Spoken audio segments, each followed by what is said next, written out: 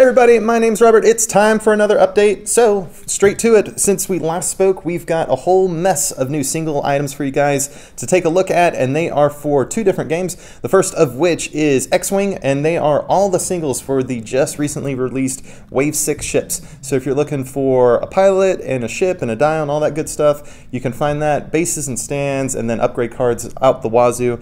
They are available for you as you like. And then on a completely separate but similar front, we have singles for Imperial Assault. These are things that have been pulled out of the core box, so if you're looking for sheets of map tiles and tokens or models and player cards and all these kinds of things, they are on our website now for you to peruse as you like. And that's it since we last spoke, but we do have some things that are coming out this week. First and foremost is a new Force Pack, starting a whole new cycle for the Star Wars Living Card game. It's called Ready for Takeoff, aptly titled, and this will go out to everybody who's pre-ordered and subscribed automatically as soon as we get it in this week. And then if you would like to get in on that action, there's still time, so feel free to pre-order on our store. And then we also have a new whole line of singles, not singles, expansions for Imperial Assault. These are like Han Solo, Chewbacca, you name it. They're coming out, and they're going to supplement everything that we got out of the core box, as well as adding some new cards for your skirmish games, as well as the campaigns, of course.